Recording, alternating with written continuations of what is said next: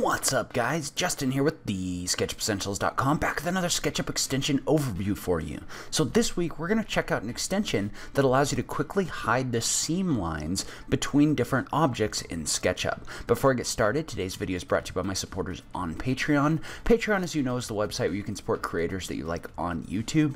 In addition, if you support the show on Patreon, you can vote on the extension that I cover every week. So if that's something you're interested in, make sure you check out that link in the notes down below. Now let's go ahead and just jump into it. Plugin name, Eneroth Visual Merge.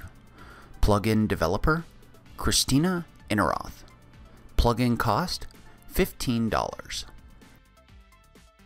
Where can you get it? You can download it from the SketchUp Extension warehouse. Tool functions.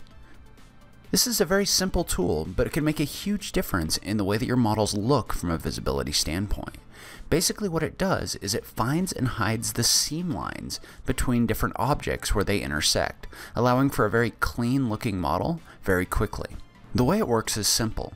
You just select several groups or components, and then you just click the button for Visual Merge. It will then go in and find the seam lines where those objects intersect, and it will hide them, making your objects look a lot smoother. In addition, you can also unhide the seams using the Reset function.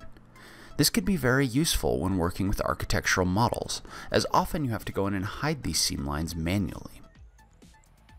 It's good for hiding that line that shows up at your roofs when you model houses as well. It works on multiple different selections, allowing you to mark large amounts of geometry hidden very quickly. It's a very simple extension, but considering the amount of time that usually gets spent going back in and manually hiding geometry to make it look smooth, it could be well worth the $15. Leave a comment below and let me know what you thought. How do you usually hide the seam lines in your models? Do you think it's worth the $15 in order to be able to do this quickly? I just love having that SketchUp conversation with you guys. If you like this video, please remember to click that like button down below. If you're new around here, remember to click that subscribe button for new SketchUp content every week. If you like what I'm doing on this channel, please consider supporting me on Patreon.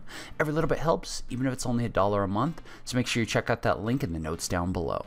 But in any case, thank you so much for taking the time to watch this. I really appreciate it, and I will catch you in the next video. Thanks, guys.